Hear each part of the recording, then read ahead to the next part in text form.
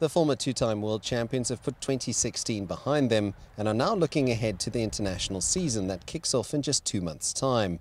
This time round, Allister Coetzee has been afforded the time to get ready for France and says it is common practice to have several camps before Test series. I think it's important to note that last year we never had an opportunity to see the players before the Irish Test, and if you look at the purpose, just look internationally, all international teams need to have camps. You cannot just see your team a week or 2 weeks before a Test match. The Springbok coach admits that he isn't anywhere near selecting a starting 15 for the first Test at Loftus, but is getting an opportunity to see talented players up close. No, I think the training camp should not be seen as a selected squad already.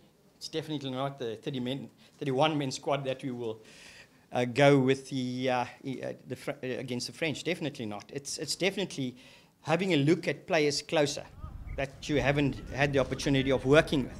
A big question mark still hovers over who will captain the 1995 and 2007 world champions, but for Coetzee, the captain's selection won't just depend on his leadership qualities. I am of the opinion still that your captain must choose himself.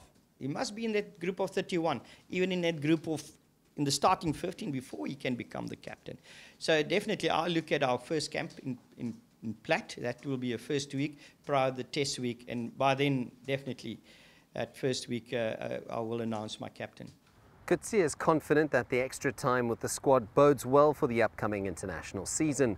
It has provided more time to work closely with the players, a luxury he did not have in 2016, because the 53-year-old knows that the time for excuses is long gone and now the pressure is on to produce results so he can prove to his critics that he is indeed the man for the Bok job. CS Du Plessis, CGTN, Cape Town.